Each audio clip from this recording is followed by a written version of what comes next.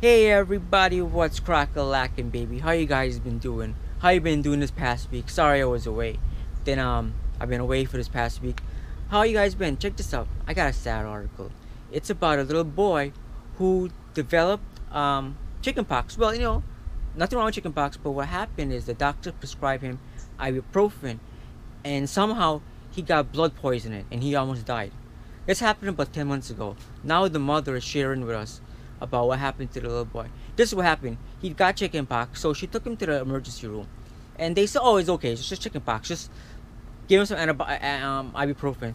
So when she realized the next day it would work, she went back again. Now the doctor says, "Oh, give him ibuprofen. Give him ibuprofen." So she went back again a third time.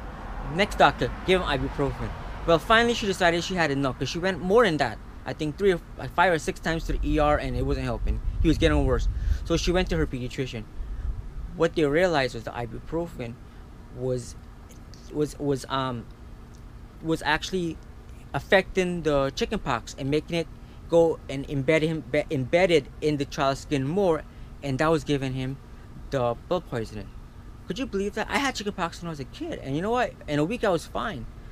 I guess nowadays is a lot stronger too, because a lot of parents are not vaccinating their kids because they're saying, "Oh, let a child's natural immune system fight it." But you know what? Sometimes that's not the right thing. You worry, consider about other people out there.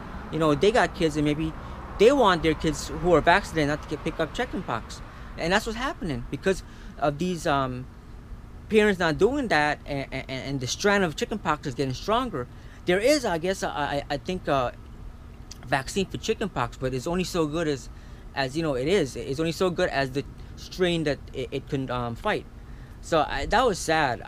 The poor guy. I mean, he's right. Luckily, knock on wood, he's fine now. But it was touch and go there. The mom was very afraid that he was gonna die. So in the future, guys, don't if you have chickenpox or your children have chickenpox in the future, do not give them ibuprofen. It will make them sick. So guys, I hope you liked the article. Please leave some comments in the comment section down below. Until next time, please like my videos, subscribe to my channel. I love you guys. Peace, love, and happiness to every last one of you. Peace out.